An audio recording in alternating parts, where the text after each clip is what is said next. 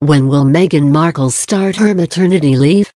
Meghan Markle has been working throughout her pregnancy, making appearances and even announcing her first patronage.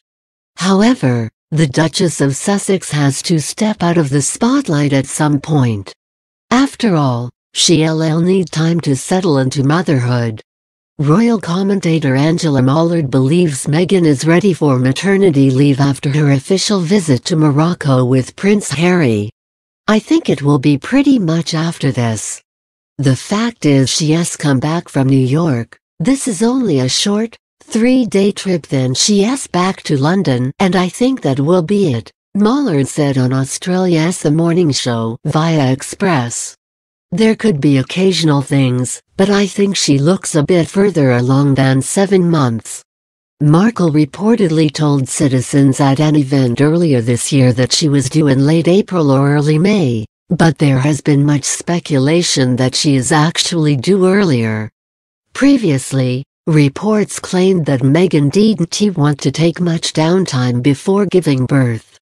Meghan had supposedly told aides that she wanted to work right up until she was going into labor. However, after returning from Morocco, Meghan only has one item on her calendar. She'll join the royal family on March 5 for a late-morning reception to mark the 50th anniversary of the investiture of the Prince of Wales.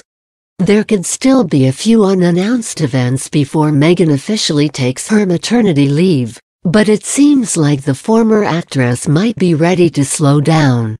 Though Meghan's work ethic has caused some rumors about her being difficult, Queen Elizabeth II apparently finds it impressive.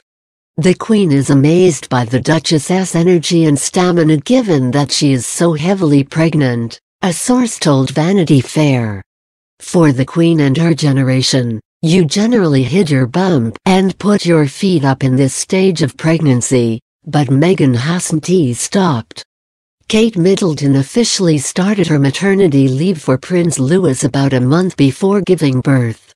If Meghan's calendar stays open, it would seem the California native is doing the same. Kensington Palace has not confirmed